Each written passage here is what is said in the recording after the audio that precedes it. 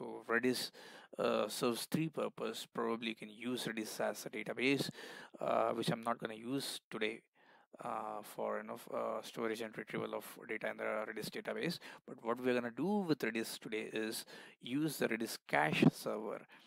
So this is the main purpose of this tutorial, and also if time permits, we're gonna see how to make use of pub/sub service from Redis. So however, for caching purpose, what we're gonna do is we're gonna first install Redis server. So this is the screen where I'm um, installing Redis server. So let's install this. So I'm gonna have hit this command in the command prompt, choco install redis 64. Now it's gonna give me this console. It's gonna ask me few questions. I'm gonna say yes.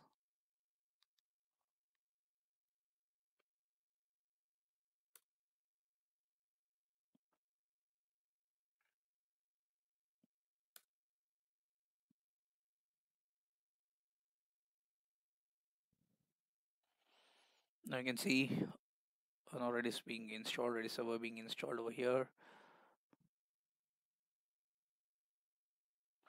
All right, so it says Redis is installed. Now, all right, let me see if this is being connected. All right. So now once Redis is installed, you got to say ping, and I'm gonna get the response pong. That means Redis server is enabled and it is up and running. Now you can use Redis for caching or any other purpose, right? All right. So now we're gonna see how to integrate this Redis with Visual Studio and your .NET Core application, right? So now I'm gonna fire up this Visual Studio, and I'm gonna include some dependencies. So I'm gonna say I'm gonna search for the NuGet package.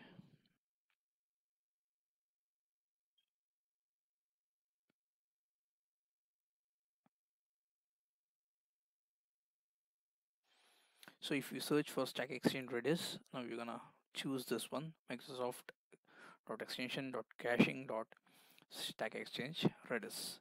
So you're gonna install this so that Redis caching would be made enabled, would be made available to use from your .NET Core application.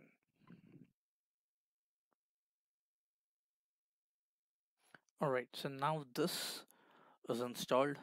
Now let me tell you the agenda, what we're gonna achieve. So let me fire up my controller. Once Redis server is up and running, so now we'll gonna see. All right, so once Redis server is up and running, we're gonna see how to integrate with your application and then make use of this Redis cache, right? So now for this purpose, what I've done is I've taken a controller, wherein what this controller basically does is it's gonna go to Mongodb and go to this database called e-commerce, and then go to the collection called products, and then get the products details from that, and it's gonna retrieve the details and show it on the screen.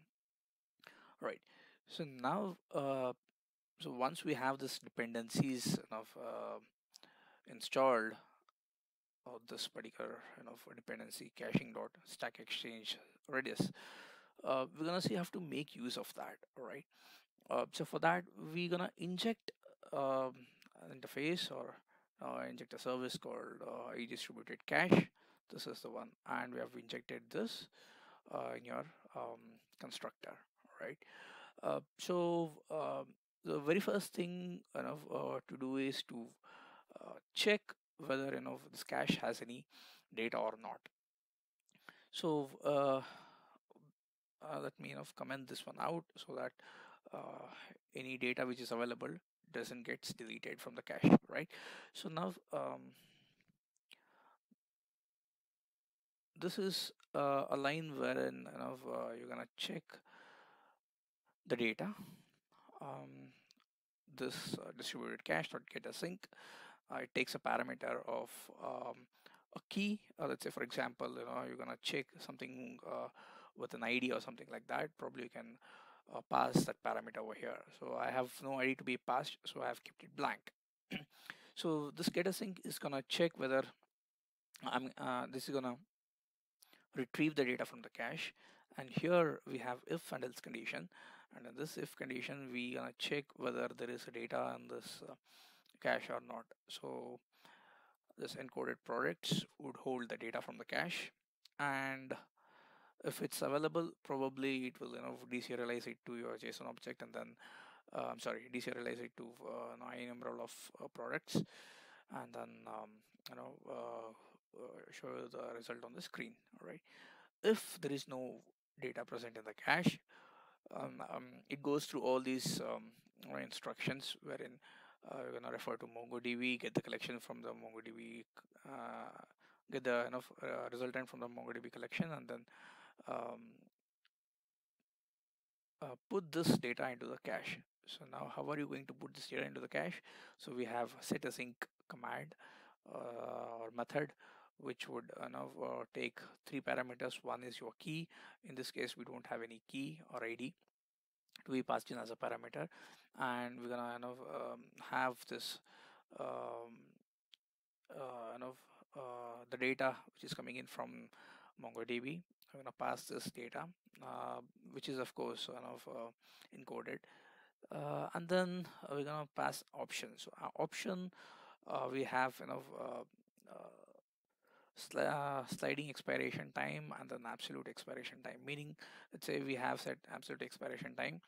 So after this time, any data which is present in the cache would be deleted. So you don't have to um, keep data in the cache forever, right? So after some time that should get expired. I'm sorry, it should get deleted. So once this expiration time is up, then it would be automatically deleted. So very simple thing. It's gonna get the data from the cache and display it on the screen. Um, so this if condition is going to check whether there's something in the cache. If there's nothing in the cache, then probably follow the conventional way, put everything in the cache which is retrieved from the database, and then show it on the screen. So on the subsequent request, your data would be fetched from the cache itself. So that way it would be much faster. All right, so let's run this out and check whether it's running in an intended form, whether it's giving you the intended results from the cache or not, right?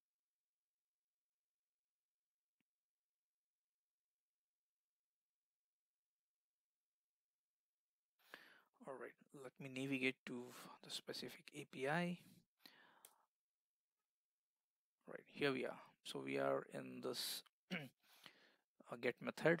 Let me show you the step-by-step execution. So I'm gonna say F10. All right, so let's see if there's anything in the cache. Right, so there's nothing in this cache, so it says null. So it's gonna go to your else part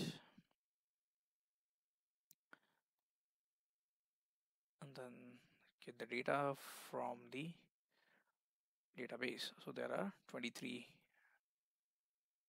items, right? So these are the data. So now after this, it's gonna get encoded, and we're gonna set this expiration time for this cache, and whole the object is gonna go to this particular cache. We are here at this step wherein set async method is a method which is gonna dump your object data to your cache. So I'm gonna execute that. Now if you see, all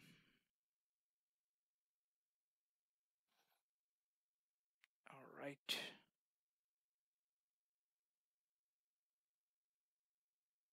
so now I'm gonna hit this method again.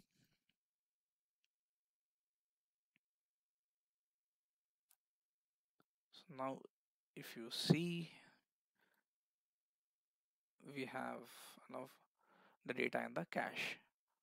So now it's gonna retrieve from the cache and then display it on the screen. All right, so this is the one which is coming in from the cache. So this is how simple is it, so that integration of Redis cache is made easier.